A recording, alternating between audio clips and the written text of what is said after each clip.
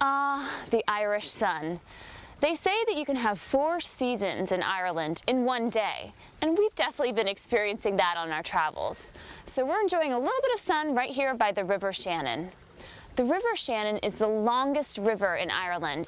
Now, the river's provided many benefits to the people of Ireland throughout the centuries, but during the Viking Age, it worked against them.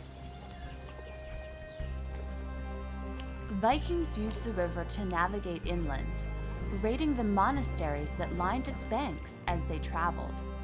Today, you'll mostly see people boating for pleasure, and it's a beautiful setting to catch some rays, if the Irish sun is shining.